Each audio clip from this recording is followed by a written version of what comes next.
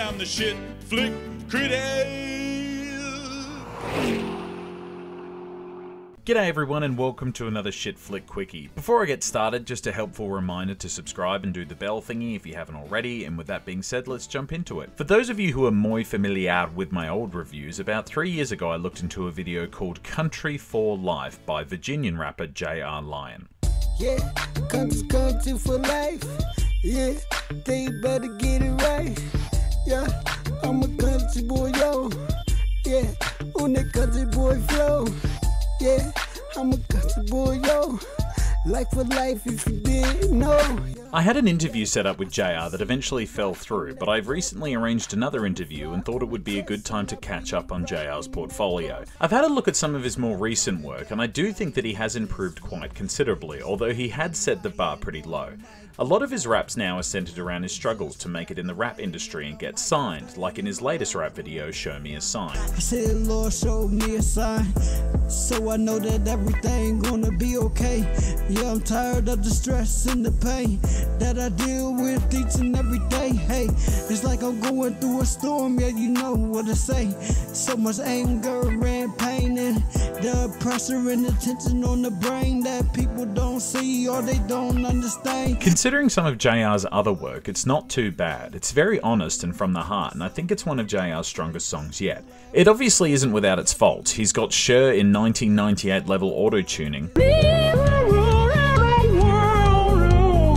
and he looks like he's being filmed against his will, but all that aside, I think it's relatively competent. The last time I looked into J.R. Lion's YouTube channel, I commented on the sheer amount of videos that he makes. I gotta say, this dude has churned out a ton of stuff. See, I wasn't lying.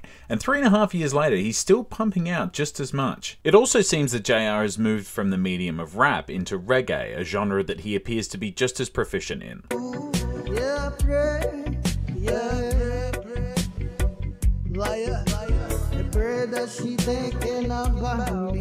There's also an amazing video of JR reacting to his own Country for Life music video, and just when you thought that song couldn't get any more unbearable, he has two different audio tracks playing at the same time that aren't in sync with one another.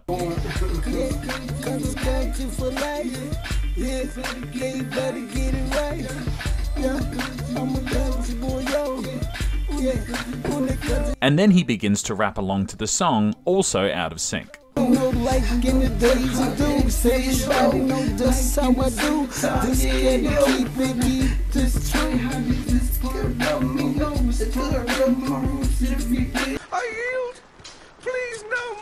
think my favorite comment has to be, "Why are you reacting to your own video, Richard? What the fuck?"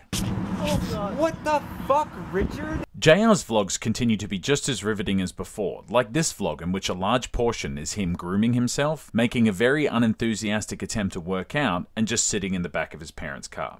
Like I said before though, I do suspect that J.R. Lion has some form of learning disability, so it does feel like low-hanging fruit just to persistently ridicule the guy, and indeed people do. JR still has a dedicated group of people on YouTube that spend every waking hour insulting his music or his appearance, but for every hater he also has devoted fans that support him in his every endeavor, which is nice to see. As I said, I have an interview with JR coming up. I've never done an interview before, so I have no idea how it's going to turn out, but I'll let you know as soon as it's done. And thus concludes another Shit Flick Quickie. As I said, keep an eye out for the interview, and I'll see you in the next review.